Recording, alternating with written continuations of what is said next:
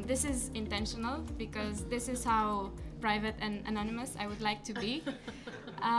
But let's see how it works for biometrics, because more and more people are getting concerned about how adequate is the protection on biometrics. And today we have a discussion about law enforcement and cooperation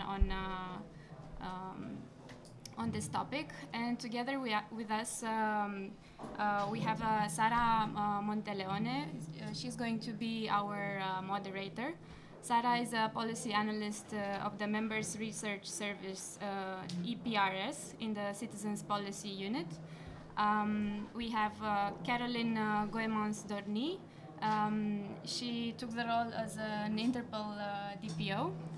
On the technical side, we have Kiran Raja, an associate professor at the University College of Southern Eastern Norway.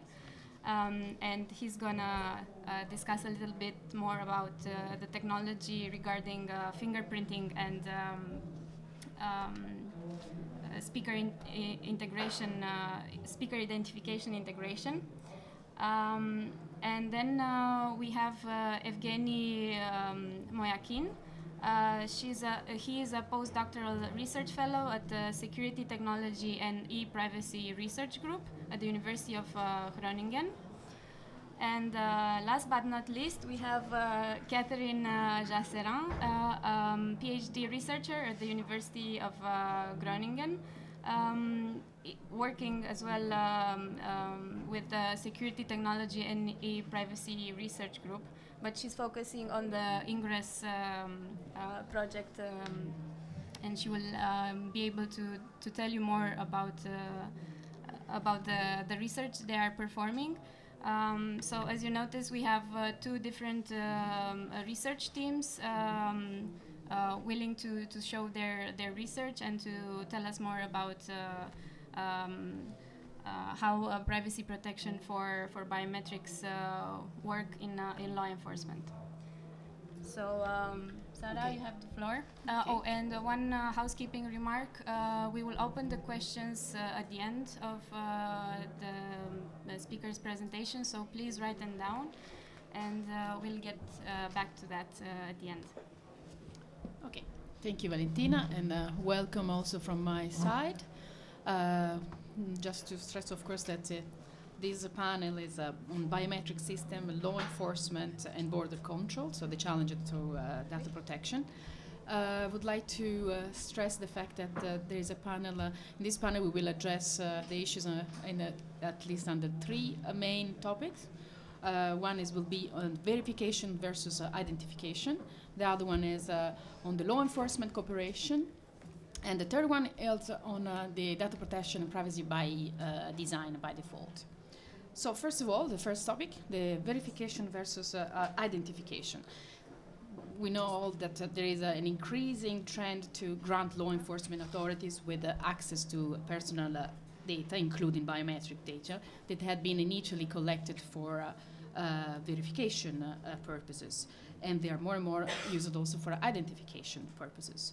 So we will try to address these issues both under the technical and the legal perspective. So first of all, I would like to ask to our technical expert, Kiran, basically what is the difference between, under the technical point of view, what is the difference between identification and verification? And if you have some example regarding the biometric data. Thank you. Thank you. So technically when we go to the, when we talk about biometric technologies, two main things that we always deal is one is the verification, the other one is the identification. Now what is verification is typically, let's say, Homer Simpson. He takes his passport, goes to the authority, the border control, United States or European authorities. He says that he is Homer Simpson, and the authority just takes the picture and then does all the processing that is internally. It could be face, it could be fingerprint, voice, or any other biometric data for that instance, and do the typical biometric processing, extract some features, do the comparison, and then say yes, he was Homer Simpson or not. So this is very fundamental principles of working of verification system. Now if you actually take the same example, when it comes to identification, it's a rather a broad area where you would want to see what exactly is happening. Is the cameras think, who is this person? When I mean cameras, it's the authorities that is sitting behind the cameras that are interested in knowing who it is. So in this case, you try to identify a person of interest, and you see who is this person now, and you don't know who this person is, because of which you have to match it against the large data set that you have with you. And this data set is typically collected for a verification purpose. For instance, when Homer Simpson got his passport, his picture was collected, and his picture is up there in the database, and you want to match this specific person from there and try to see who that person is. And now this is a very common scenario in the surveillance. And in the result, it would actually say that this is Homer Simpson. And just to recap, the whole processing pipeline that was in the previous case in the verification remains the same, except that you don't know who the identity is. You would try to match it against the multiple. And now this is the same thing that happens for face or fingerprint or any other example, for instance. Especially when it comes to fingerprints, it is the latent fingerprints that we talk about. When the criminals leave the fingerprint on the coffee glasses or on the water glasses or water bottles and so on, you get the fingerprints from there and then try to match it against all the databases that you have. For example, the EU INTERPOL databases or the border control databases across USA and so on. So this is the brief introduction to what identification and what verification is, without going much into the details of technicalities of each of the technology. Thank you, Kiran. And now, under the legal perspective, I would like to ask Catherine, what is the definition of biometric data that we have in the new data protection framework? Can you tell us a little bit more, please? Yes. So, in the new GDPR and the GDPR and the new directive, actually, biometric data is defined. And the definition covers both identification and verification functions, so the use of biometric data for these two functions. But there is also an ambiguous wording. It's very interesting actually to read the GDPR Article 4, Paragraph 14, together with the Recital 51 to see why it's ambiguous. The Article 4, Paragraph 14 of GDPR is worded in the same way as the Article 3, Paragraph 13. It's not 14, 13 of the Directive. And biometric data are, first of all, personal data, and they result from a processing that relates to biometric characteristics, which allow or confirm the unique identification. So actually, if you read the definition, it's not very clear what it means or what it covers. There is no reference to verification or to biometric identification as such. But in Recital 51, in contrast, photographs, so it's only about photographs, they are biometric data when they are processed to allow the unique identification or authentication of an individual. So you understand that these two functions are covered, but the ambiguity between these two provisions, the recital and the article, actually raised the question of what is unique identification, whether you should understand it from a data protection perspective, have a threshold of identification, or from a biometric perspective. And if I'm saying that, it's because it has an impact on the nature and how biometric data are treated. The processing of biometric data, when it's to uniquely identify an individual, is the processing of sensitive data. And under the GDPR, it's prohibited as a rule, unless an exception applies, whereas under the directive, it's allowed under strict conditions. So this is a very important distinction. The two functions are covered, but we don't have yet enough interpretation to know exactly what it means and the scope of it. Thank you, Catherine. Very interesting. Now I would like to ask to Evgeni, because we forgot to say at the beginning that all these speakers are also involved in two big projects, European-funded project. One is a SIP, Speaker Identification Integration Project. The other one is Ingress, also on a fingerprint, on biometric and fingerprint. And Evgeni, I would like to ask you, according to your experience in the SIP project, how can individuals be identified by law enforcement agencies? Thank you, Sarah. Well, personal data basically means any information relating to identified or identifiable natural person data subject, as they're often called. Biometric data, as explained by Shara, is a specific type of personal data, sensitive data, which must be protected to a high extent. As you can imagine, due to its nature, biometric data can be effectively used to uniquely identify any individual. Law enforcement agencies are specific entities which are interested in this use. So if unknown person's biometric data is in the hands of law enforcement agencies, such as fingerprints, facial images, even voice data, they can try to identify those persons behind the data. I've noticed in the previous days of the conference that much focus has been placed on the GDPR. But we shouldn't forget, as it has been mentioned during one of the panels, that there are also other legal instruments which are of importance. For example, Convention 108 and also the new Directive, which complements the GDPR. And in this regard, the operations of law enforcement agencies are governed by the new Directive, which is going to be transposed, and the member states are already in the process of transposing its provisions into the national legal rules and procedures by the 6th of May 2018. So they still have a few months to go. And basically the directive applies to the field of criminal justice. It is used for law enforcement purposes, and these purposes are quite diverse. For example, investigation, detection, prosecution of criminal offenses, but also the actual execution of criminal penalties, which also includes safeguarding against threats against national security. As you can imagine, it's quite a broad concept of the purposes identified in the directive. And in this respect, data controllers and data processors play a very important role. Data controllers, in contrast to the GDPR, are in this regard competent authorities or law enforcement agencies. In the GDPR, we have natural and legal persons in the most cases, so companies, businesses which process personal data. While in both cases, processors can be natural legal persons, public authorities and other bodies. I would like to make a link with regard to the project that I've been participating in, the SIP project, or SIIP, which stands for Speaker Identification Integrated Project.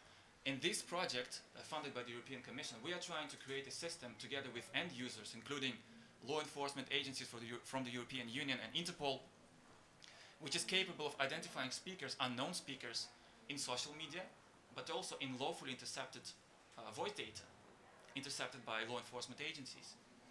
And the idea is to make sure that the system operates in accordance with all existing data protection and privacy standards. And that's what we take care of as legal experts. Thank you. Thank you, Evgeni. So now we pass to the second main topic of this panel, the law enforcement cooperation. We know that nowadays there is a lot of emphasis on the need for law enforcement agencies to engage in cooperation. And so, I mean, we have here somebody that works in INTERPOL, so the international organization that facilitate international cooperation, police cooperation. So we would like to hear from Caroline, what do you think about and according to your experience? Okay, hello everybody. I would like to first thank the University of Groningen for this invitation.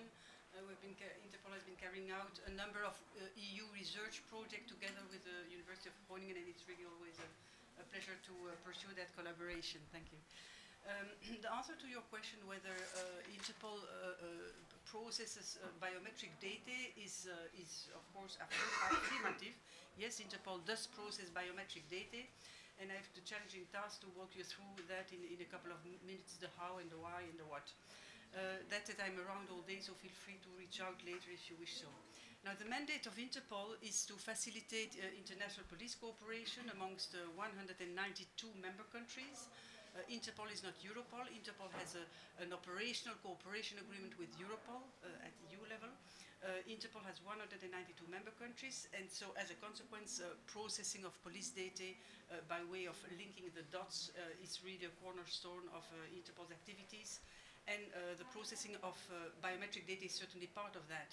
Now, a quick background.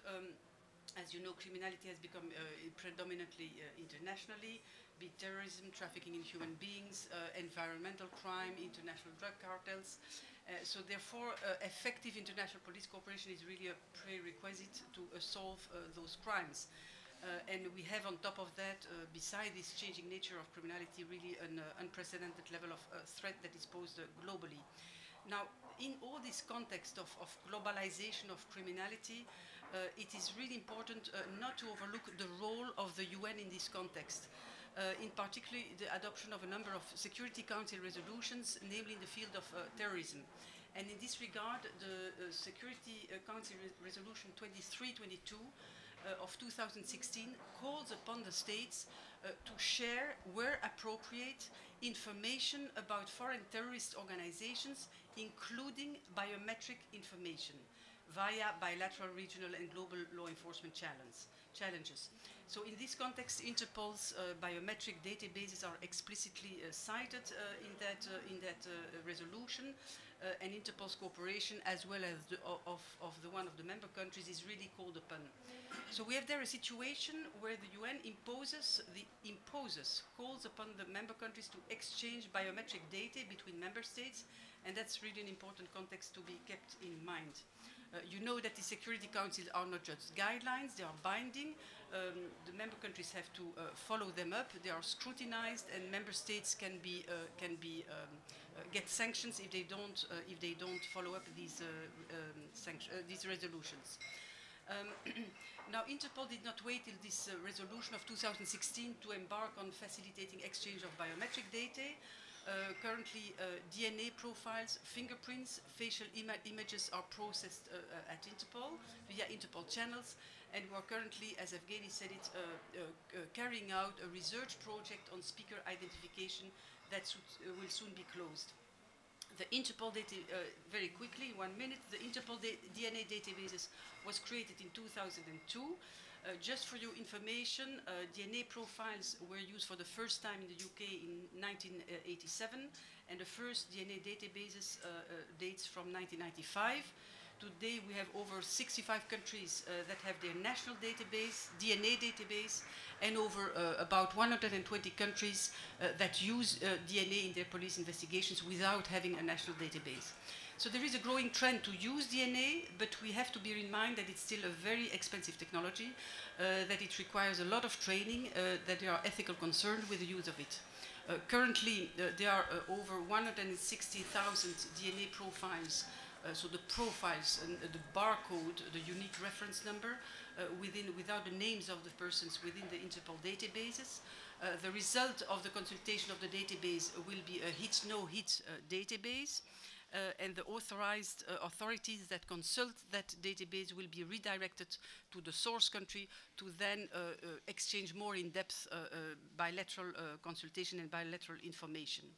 Important vis-à-vis data protection is that the accreditation status of the laboratory that produced the profile is a mandatory element to be provided.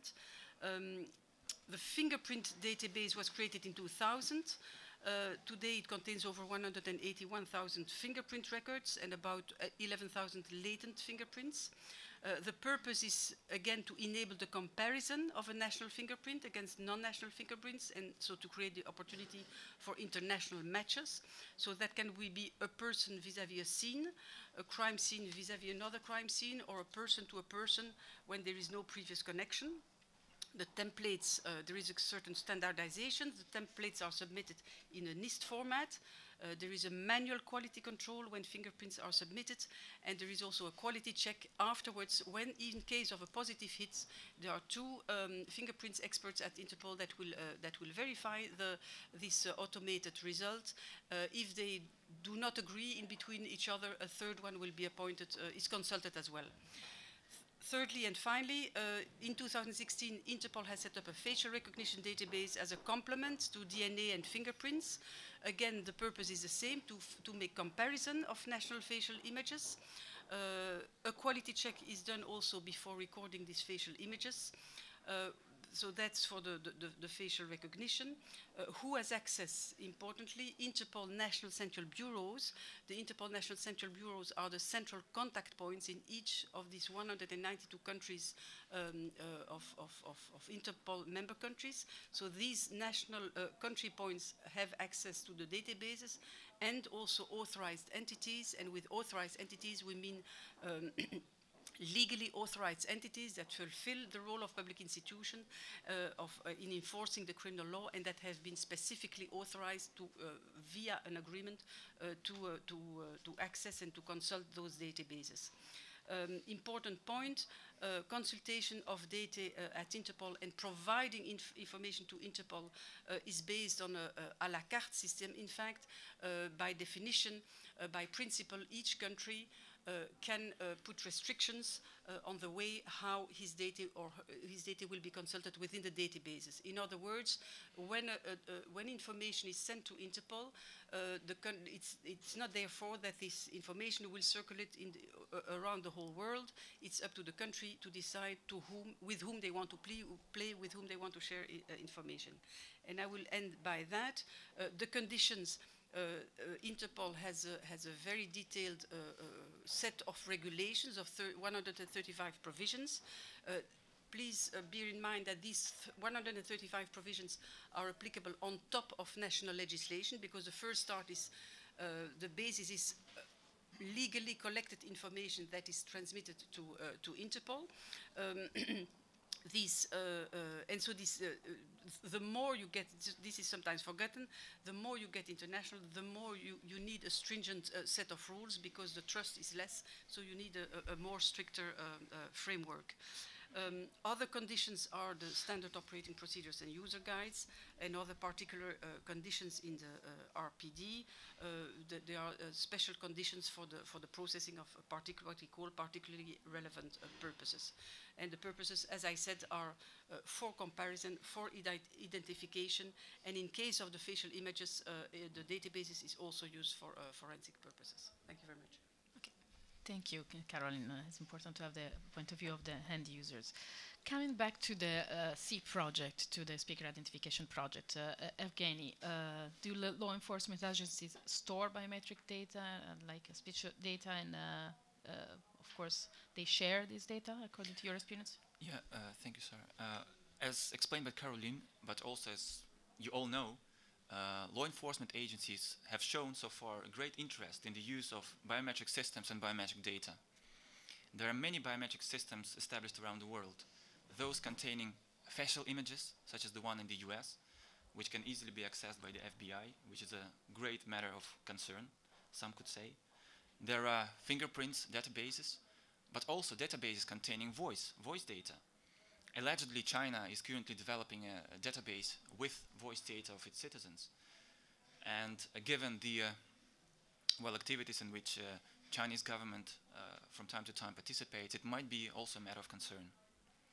If one closely examines the new directive that I talked about, he or she might discover Article 35, which specifically makes it possible for member states of the European Union to transfer personal data, including biometric data, to third countries, but also to international organizations, for example, Interpol. Of course, certain conditions need to be met in this regard. This must be the authorities, the competent authorities, which are transmitting or submitting data with specific purposes, the purposes of investigation, detection, or prosecution of criminal offenses, for example. Also, there must be an adequacy decision of the European Commission with regard to the country to which the data is transmitted. But as it is always the case, or quite often the case, there are certain derogations. And in the case of imminent and serious risk and threats posed by certain individuals or events to the national security of a member state of the European Union or a third country, the requirement of adequacy decisions or adequate safeguards can be abolished. So it is possible for the state still to transfer the data to third countries and international organizations, but only in a very limited number of cases. In the recital, coming back to the Interpol issue, in the recital, the directive specifically indicates the need for improving cooperation between the European Union and Interpol. And in this regard, it's necessary not only to effectively and efficiently cooperate among law enforcement agencies, but also to improve the protection of human rights, fundamental rights and freedoms, such as the right to privacy and data protection, which we shouldn't forget about. Let me come back to the SIP research, or the empirical research that we carried out for our project. In one of our reports regarding trends and standards in privacy and data protection legislation, but also the status of legislation practices with regard to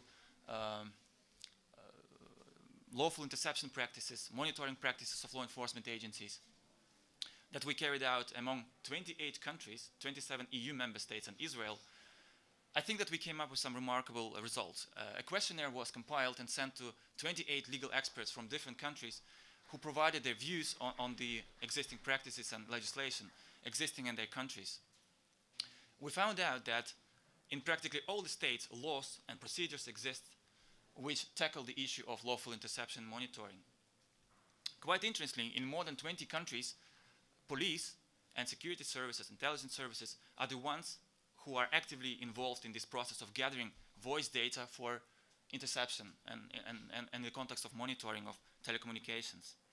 They also use a variety of tools in this regard.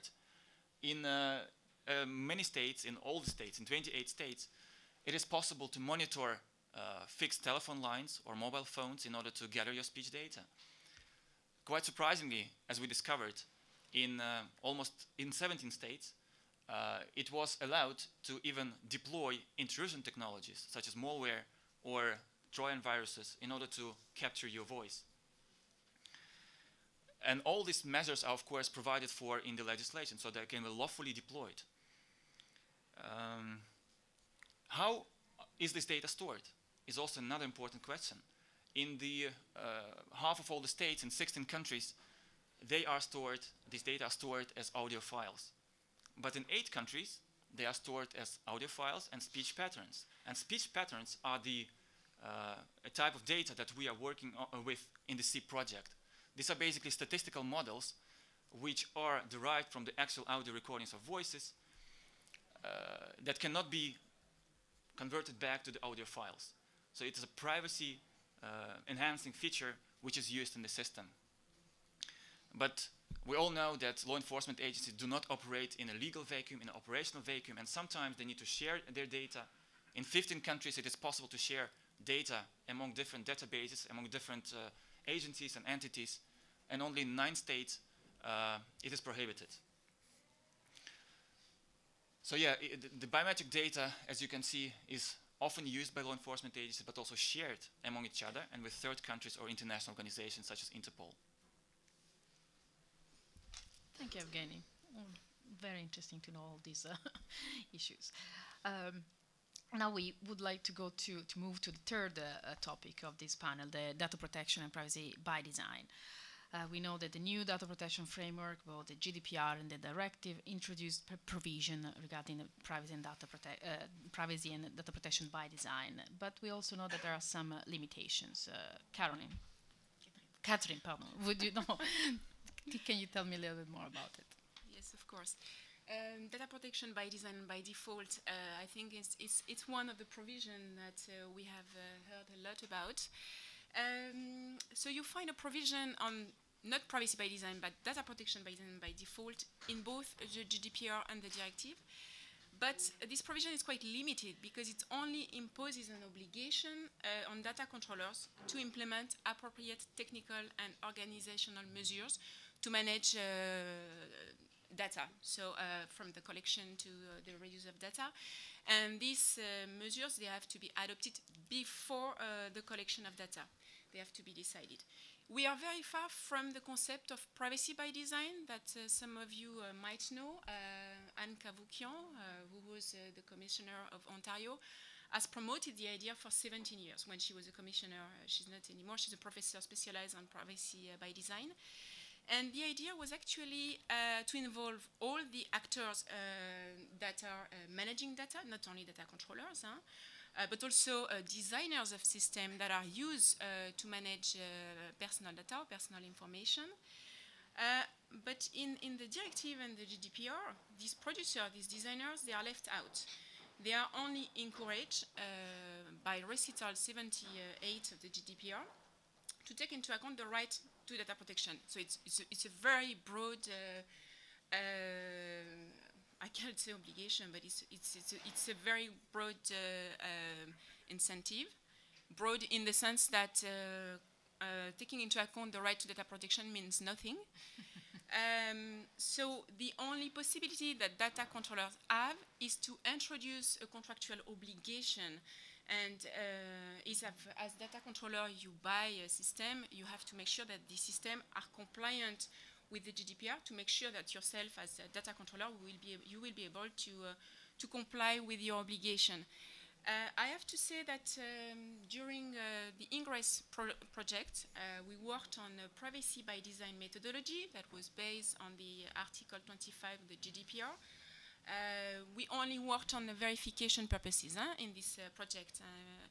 And when we developed several fingerprint prototypes, the designers were also data controllers. So they were subject to our manual of procedures. And for example, they had to store biometric data under a pseudonymous form, which means that they did not keep the identity of the individuals.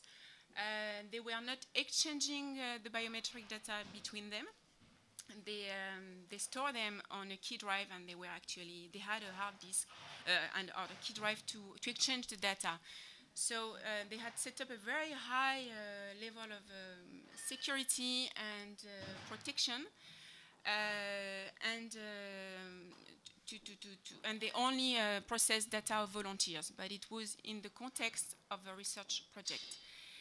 Having said that, you have to be aware that this obligation is quite limited in the end.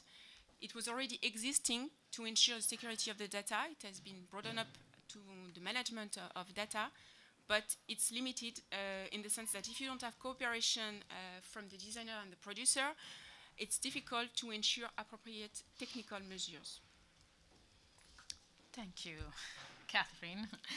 I think it's really important to stress these differences and the fact that the obligations, at least in the provision of the new framework, are addressed to the data controllers, and so the designers are not at least directly involved. So going to the designers, so the technical side, Kiran, are the designers actually currently taking into account these privacy rules? What do you can say about it? Going back to the point Catherine mentioned, in Ingress project we had this very large-scale fingerprint databases, and of course we had to maintain the privacy of the data subjects, right? So the first step was, of course, to have the pseudonymous identities, which are completely unlinked to each other, and then process the data as it is in the case where privacy is preserved. So therefore, I have instead of talking about the privacy by design, I'm talking more about privacy, preserving the privacy. And again, for the simplicity of the understanding, I'm just using the pictures of face, and it could be any other pictures that you typically use. So when you typically get this biometric data, as you see in the first part of the picture, you process them, you extract the features, and then what happens is that most of the databases, or what happened traditionally is that most of the databases had the face images as it is in any of the government databases, right?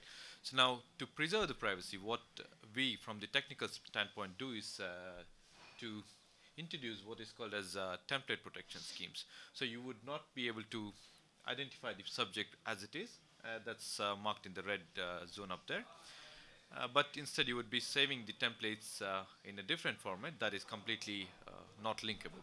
So when we talk about these databases, as INTERPOL's opinion was also heard before, we have these databases that are from different countries and for different services. Right? A criminal database should not be linked to a civil database. So the only way to do this is by a concept of unlinkability, which means that even though I give you two databases, you should not be able to link them or link the subjects if the subject is in both the databases. Now, based on the use cases, of course, you have different measures for unlinkability that you use. What we also implement in preserving privacy is the concept of irreversibility, meaning which if I give you the image that is stored in the database, you should not be able to reconstruct the facial image. So this gives another opportunity for users not to misuse your databases, right? Misuse your personal data. And the third important concept in terms of preserving privacy is also renewability. So let's say the cases of database compromises, such as in Brazil, the fingerprint database was compromised, or for instance, some database instances that happen in the Eastern Asian countries that were compromised. In such cases, you get the whole set of biometric data. Now, the problem with biometric data is, again, that we do not have control, as in the case of password. We can always generate new password, but we cannot generate new biometric data. The only way to ensure that the data is not used or misused for a different reason, we need to make sure that the templates are continuously renewed, meaning which the way you renew the passwords, you should be able to renew the templates based on the pure biometric data that you have. So the summarizing the three key concepts that we take into consideration when we're talking about preserving privacy is unlinkability, not to link criminal databases against civil databases; irreversibility, civil databases compromised, you should not be able to reconstruct the facial images back or fingerprint images back; and then of course the renewability. So if the database is compromised, then you should be able to revoke the whole set of templates using a new methodology. So that being said, I would pass on the mic to the others. Thank you, Kiran, for all these technical details.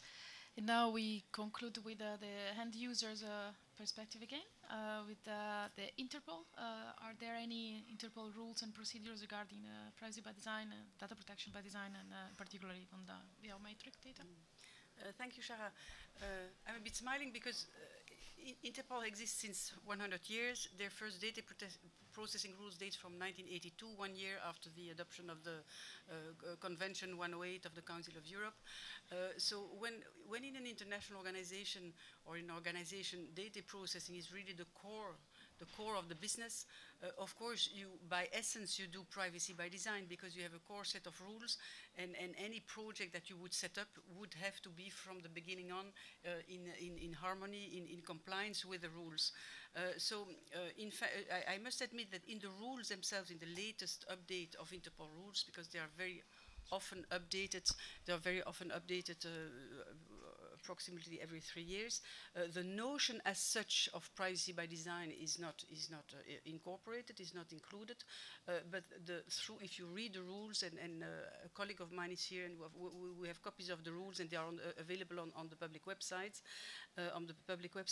If you go through the rules, you will see that continuously, in fact, privacy by design is really embedded in the rules. And how is that? A couple of examples. Data quality. There are ex-ante checks that are done before the information is recorded.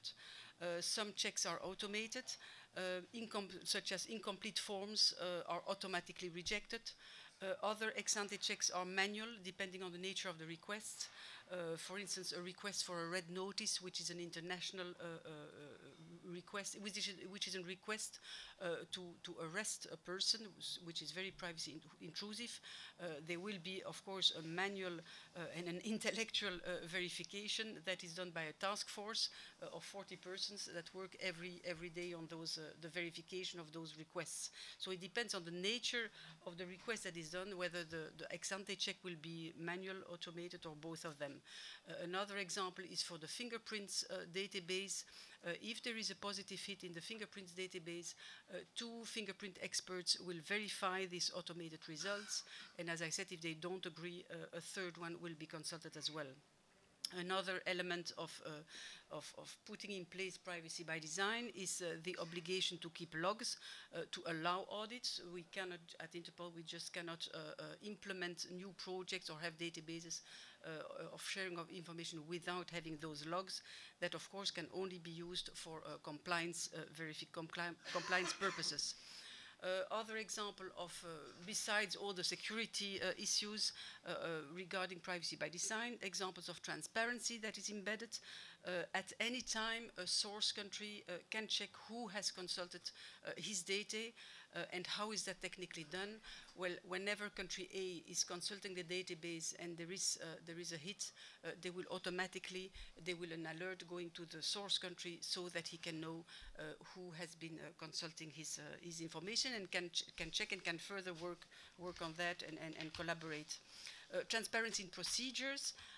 Whenever a project proposal, because privacy by design is not only technical, it's also organizational measures.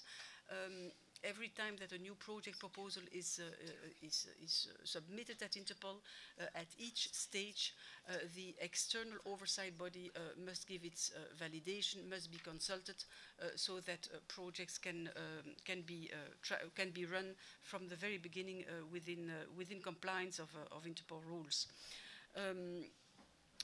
Another example is of organization measures is the inclusion of the obligation of data protection by design in procurements for new softwares. That was already indicated. These are small things, but that are very important. That whenever Interpol is buying new software, that will be an additional criteria for within the procurement procedure. I could give many other examples. Specifically to biometric data, the GDPR and Directive provide as examples the pseudonymization and data minimization. As you said, this is of course particularly relevant for biometric data that are sensitive. So at Interpol we really try as much as possible to desensitize these data. DNA is stored as a DNA profile, so that is really the string of all these numbers without, of course, the name of the person. So if somebody falls on this string, they can do literally nothing with this data. So it's a sort of pseudonymization. The strings of numbers cannot be used for other purposes. Data quality is very important for fingerprints. As I said, these manual checks. Also of utmost importance, data quality for the facial images database. There has been a lot of discussion when we put up this database, what would be the threshold to accept how many pixels to accept for this acceptance for these images. Today it's so many pixels. Maybe tomorrow it will be, the obligation will be to have three-dimensional scans, even not only of your face, but really internally of your cheeks and everything, to make sure that your face recognition is okay. So this is really very relevant to be proactive, to think in the future. And this brings me to a final conclusion that Interpol as international organization, we cannot work in silos. It's since years that we collaborate with academics, with private sector, and also reach out to the civil society, because whatever new technology that is invented, if it's not accepted by civil society, you can forget about it. You won't be able to use it. So that would be, let's not think that everything is okay. We have really to think in the future and further develop. Thank you very much, Caroline. Now the floor is all yours. So we have time for questions or comments or reflections, if anybody wants to share.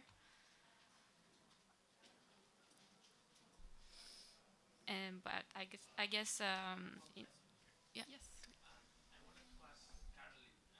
Can you maybe could you maybe use the microphone in front? If that's okay, yeah. But it's also for the recording.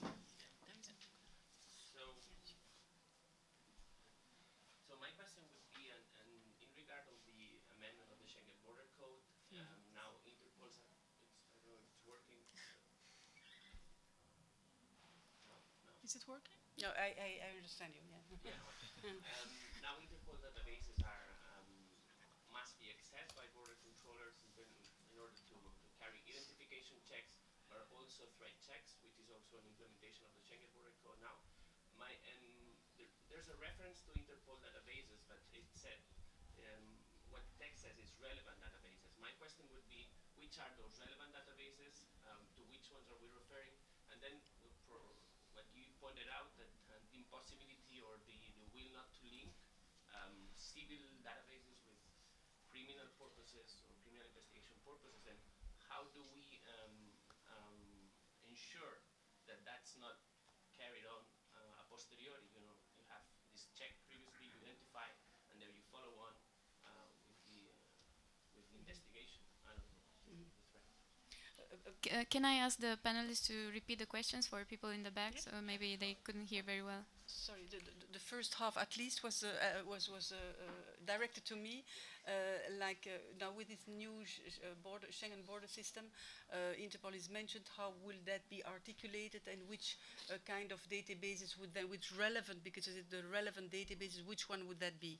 Now, thank you very much for the question, because of course not all databases, and certainly not the DNA database, would be immediately linked to a Schengen border system. The most obvious database that would be linked will be the stolen passport and official documents. This is a global international database containing stolen passports. You have all sorts of passports. You have blank passports. You have also stolen passports, forged passports. There are not the names of the persons. It's a passport number, but nevertheless it's personal data. And this is really the first one on which they would be working to link it together. To go further, I read through the papers and in project that the biometric is very much in the lift for the moment. Why? Because it provides very much accuracy. At the same time, we know that privacy by design is not only security, that you have all these other elements that should be embedded, like transparency and the possibility of audit and quality and whatever. I think with this uplift of the biometric data, the security aspect will be reinforced, because you just cannot afford that would be, and that would be hacked, that there would be an unlawful access to these databases. But in the first step, it would just only be these stolen passport documents, which makes sense in a way.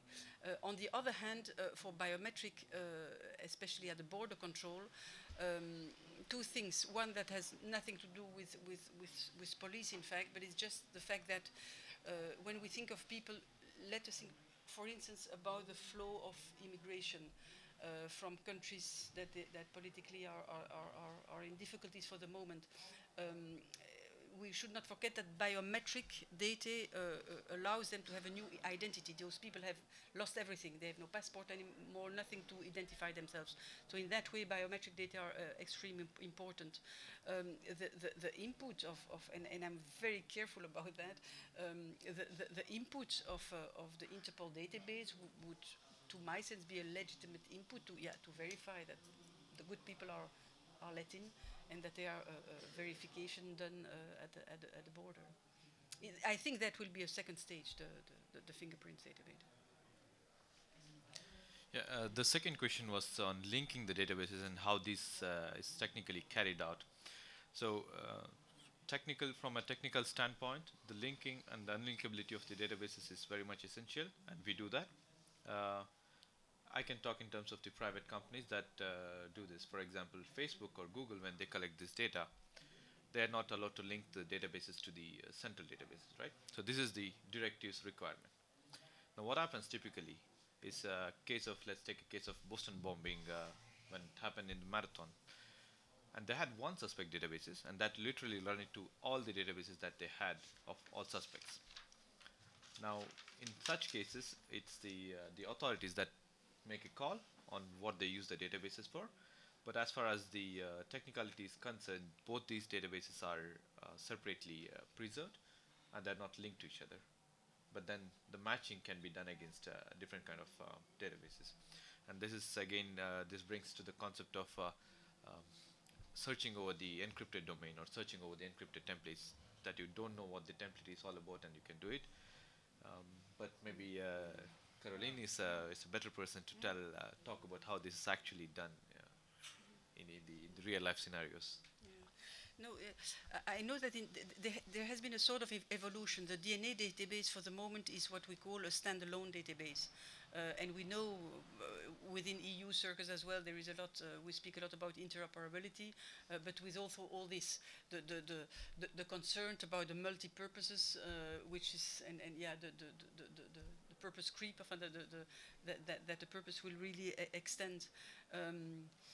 Yeah, as working in a law enforcement, of course I see daily the benefits of linking the dots, and that's for the law enforcement. That's about it. To find really, we have success stories that we would never have thought about fingerprints from Australia. It suddenly pops up in a check case and stuff like that, and from different databases. Yeah, here I would say oversight. Having controls, having proper oversight mechanism, and then you can, the minute you have good oversight mechanism, you can go very far.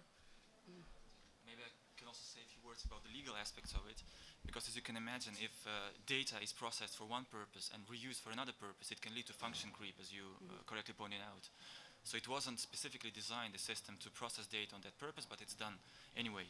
If we look at the framework of criminal justice, Article 4 of the Directive specifically states that data which has been processed for a purpose such as investigation of crimes, for example, can be reused for another purpose under Article 1, Paragraph 1, so maybe prosecution, etc., if some conditions are met. So the controller must be specifically authorized by national law or by the EU law to do so, or there must be authorization under European Union law or national law to do so, and it must be necessary and proportional. So we can reuse the data for another purpose if it is lawful, necessary, and proportional. So you cannot just link one database to another without meeting all those requirements. I think it's also a very essential notion to take into account. So lawfulness, necessity, proportionality. Perhaps you want to use this microphone? Thank you. Yes, talking about interoperability, also because I attended yesterday a very interesting panel concerning the new package, etc., etc. My curiosity is, does Interpol have access to databases like VSIS, Eurodac, and what about the new entry access system? Because all these databases with the new package are meant to be, they should be connected all together.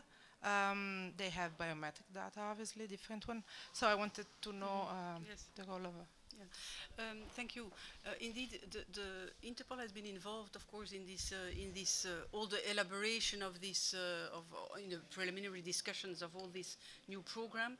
I'm not the perfect expert about that. There are many persons that have followed up all these working groups. That said, I just passed through my desk a couple of days ago, but there is a project going on to have indeed Interpol databases linked in that program as well, and so this is a project for the moment, but of course the idea is of interoperability to have it as large as possible. The advantage of Interpol is that the databases are global, and first and foremost that Interpol has a regulation, a data protection regulation, as I said, of 136 provisions. I really invite you to read if you want to read those rules, because they are very detailed. It's an expertise of since 1982, and this is just to make it legally interoperable, not only within the EU but outside the EU as well. Because this brings me to the question. What about the Directive and Interpol, the new Directive and Interpol? How does that fit together? Because it's about international transfers. There, as Evgeni said already, you have several options. The first one is adequacy decision, but it's policy-wise, and it's just not feasible to ask an adequacy decision that an international organization with 192 countries would ask for an adequacy decision. And the second condition, the alternative second condition is provide effective safeguards. Now that said, since the framework decision of 2008 already imposed member countries the framework decision of 2008 applicable to the police sector already imposed to the member states to ensure that there was an adequate data protection regime whenever that member state would transfer information to a third country or an international organization. So in the directive in principle has not changed very much. It again doesn't state adequate data protection regime, but says effective safeguards. And how can you provide effective safeguards? By a binding legal instrument, and there we have these famous rules. The countries can be really sanctioned if they don't follow up the rules. You should know that collaborating via Interpol is not an obligation, but is very much encouraged. But the minute that a country has decided, for instance, to search somebody via Interpol channels, then the rules are applicable. But you should know as well that the main work of Interpol is really the first step check identification. As I said, DNA, fingerprints, etc. There is a hit, and then it goes back to the country, and there the bilateral deep analysis go more bilaterally. So this is how we want to, and this is the opportunity for Interpol, and the condition. Interpol wouldn't exist anymore if they hadn't strong data protection rules. We would be swept of the map since long. So this is why our rules are really updated every 3 years. We have updated the rules in 2011, 2014, and 2016. As a matter of another safeguards, for instance, I give you examples, is the fact that in each National Central Bureau in the 192 member countries, there is mandatorily a data protection officer that is appointed. So we see the role of Interpol really to leverage the standard of data protection globally. The fact only that you have there in these 190 member countries, where perhaps some countries have no proper data protection legislation, that there at least, if it goes via Interpol channels, there is a sort of leverage because there is a data protection who is trained, who knows, who can at least effectuate a kind of control. I must say I do some trainings in all sorts of countries, including Tonga. I was in Dakar in summertime, and I must say, when I get then after training from a data protection officer a mail by saying, Caroline, you have mentioned these ISO standards on privacy impact assessment, can you give me a copy or whatever, then this person made my day, frankly, then I'm happy.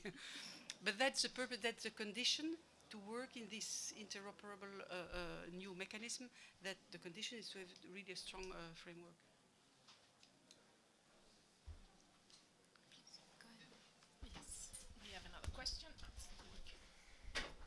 Thank you.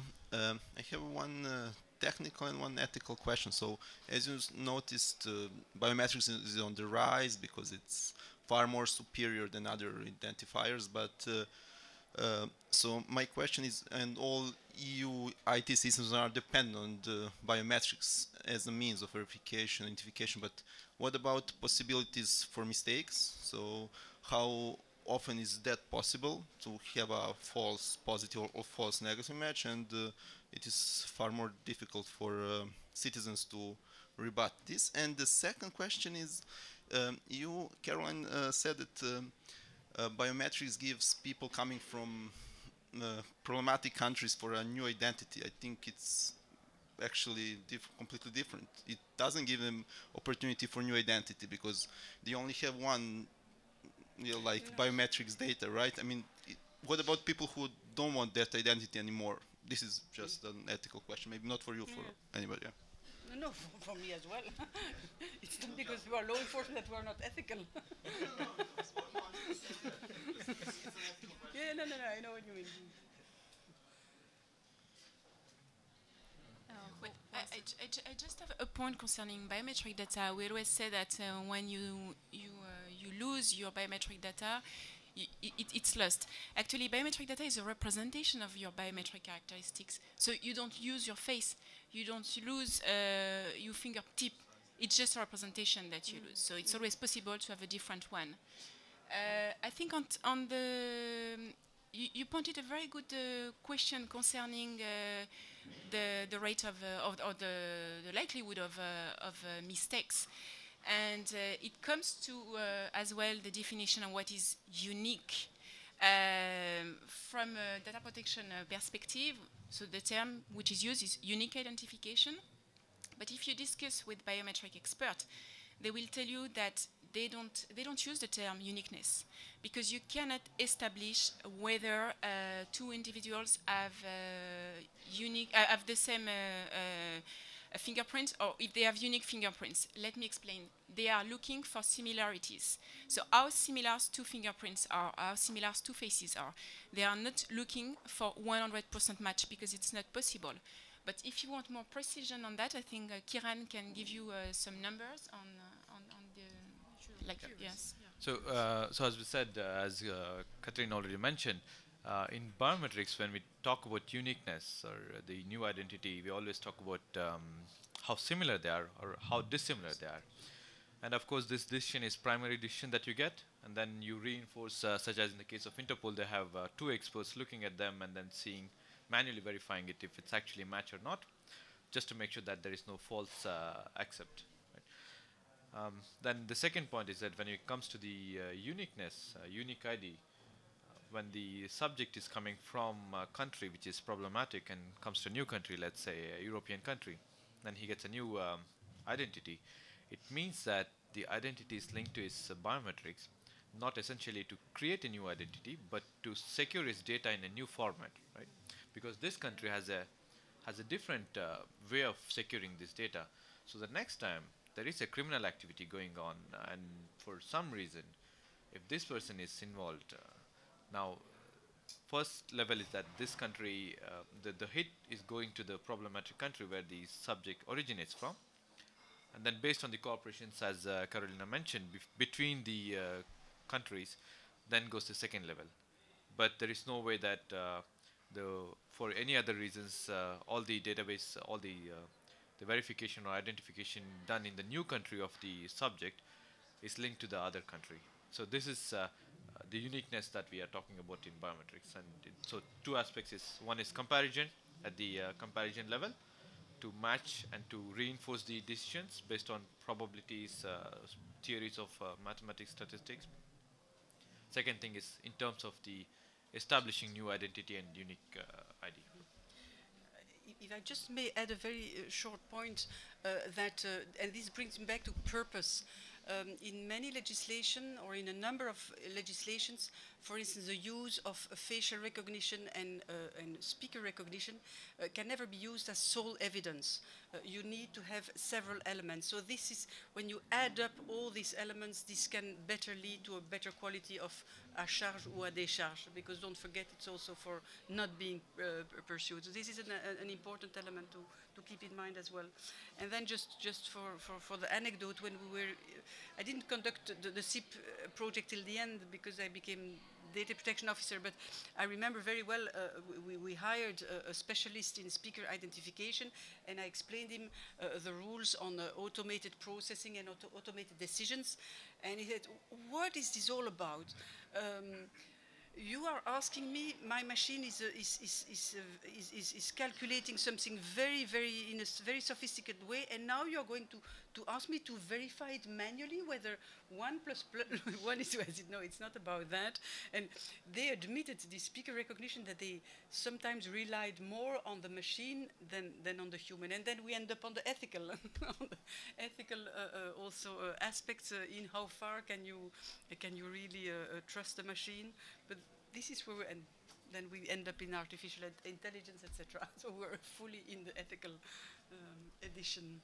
Maybe I can also say a few words about the question that you posed, which is a very good one. Of course, no system is 100% reliable. And if we talk about biometric system, it is also the case. And that's why with regard to the SIP system, for example, we have clearly stated together with Interpol that this is a probabilistic system. It's not a deterministic system. It is impossible to find a 100% match to say with 100% certainty that this person is the one who was speaking in the voice data, in the voice recording. So the data that we gather from using this system cannot be used before courts as evidence. It is used by law enforcement agencies to support them in their efforts to identify criminals and terrorists, for example. Yes. thank you very much for your answers. It clarifies a lot, but this is why I asked this about mistakes, because of new proposal for automated borders. So this is not like classical law enforcement thing where you have like investigators checking. It's like automated person comes with on some, put his fingers, and there is a false positive, false negative. I mean, there is a match or no match. So this is, you don't have all the guarantees that you talked about. This is why I asked about this possibilities for mistakes. I think that yeah, there is another question over there. Yes, can you please approach to the stage? Thank you. You refer to the principle of necessity and proportionality as a way to limit the reuse of biometrics. And I was wondering, do you have any example where in the context of law enforcement you would have a negative proportionality assessment that would prevent the use of biometrics or the reuse of biometric data? Yeah, I was talking indeed about the framework of criminal justice, and I would imagine that if it's not, well, the directive poses in some provisions the strictly necessity principle. So it must be strictly necessary, for example, to use sensitive personal data.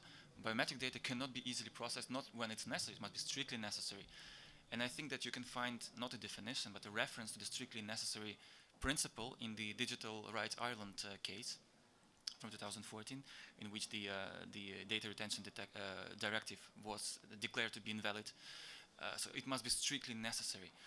When we are dealing with the criminal justice sphere or field, it must be one of the conditions that I mentioned. It must be strictly necessary and proportional in order to reuse personal data, but it must be, the conditions for that must be laid down in the national laws, in the national procedures. So when it's not necessary, for example, strictly necessary, is when a criminal, when a competent authority would like to prosecute somebody, and it's not necessary to conduct further investigations because it has been determined, for example, that with a high percentage of certainty that this individual is not a potential suspect anymore. You cannot reuse this data because it's not necessary anymore. That's what I would think about. The necessity principle. The proportionality is how you determine the means that you are using and what will be in the end result. So is it proportional to go that far to use the data collected for the principle of for the purpose of investigation, for the prosecution of a criminal offense. That's what I would say about the necessity and proportionality. But again, it is a directive, and of course member states need to decide themselves how they implement the standards laid down in the directive. They can go higher, Article 3 if I'm correct, they can go higher with the standards with regard to the protection of rights and freedoms of of natural persons, human beings. But, well... You want to add something? Yes.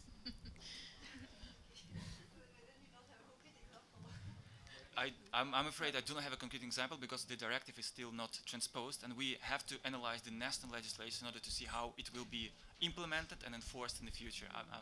I would say that would be my answer to you. Well, yes, absolutely. Nobody else wants to. You mentioned this in terms of proportionality necessity for prosecuting, but what about preventing? What about threat assessment, risk assessment? When do we assess that the biometric use of data is for law enforcement purposes is necessary and proportionally? Do we have a threshold in that sense, or that would be I think even the Working Party 29 cannot give you clear answers with regard to that. What they stated is, for example, that competent authorities need to establish the DPO, of course, because it's very important to assess possible risks which are posed by the processing of personal data. And when there is a high risk to the rights and freedoms of individuals, I think that in this regard you can state that not only data protection impact assessments are necessary, that they need to be carried out, but also other organizational and technical measures are to be taken. So with regard to the risks, I would say that if there is a high and serious risk that a certain individual will, for example, pose a threat to the national security of a state, I think that the data, as I said, can be transferred, for example, to a third country for further investigation, but also it would be possible to repurpose its use and to use it further. If indeed there are national laws and national procedures on that, if they allow that. Just to finish maybe. Oh, sorry. Just to build very quickly to chip in that. First of all, let us not mix up law enforcement and security services and threat and national threat, and well, these are two separate professions, two separate sets of rules. But what you say is true. Law enforcement also work on the prevention, that's for sure, but prevention in specific investigations. And we have, of course, thought a lot about that. How are we going to do, especially in the field of cyber criminality, where the data are not structured anymore, because you have much more control on structured data than on unstructured data. And then you have to be inventive, and we have a lot of discussion with that with Europol, for instance. And one is just one example, but there you can imagine that instead of data that you may need, but you don't know it at the time that you get it, you do it on what's called a kind of separate pool, a separate en quarantaine, what we would call, and very strict deadlines. Do you need, what do you need? If you don't need, away with it. But you cannot otherwise. You have to be realistic. They have to work. So there are some gray zones within WIN. We have to be inventive and not just swap everything and put it on a database. No, wait, do a quarantine. Let this quarantine space not rotten. Make very, very strict rules to analyze that. And then, you know, if that's the future, but it's a very, very relevant question. But of course, we shouldn't mix up national threats in general, which is really the security services and the intelligence services and law enforcement. Okay, we are closing up on our session today, so if there aren't any urgent questions or remarks or comments, I would like to thank you for being here. Thank you for our speakers, and thank you to the University of Groningen to be organizing this session. Have a nice conference.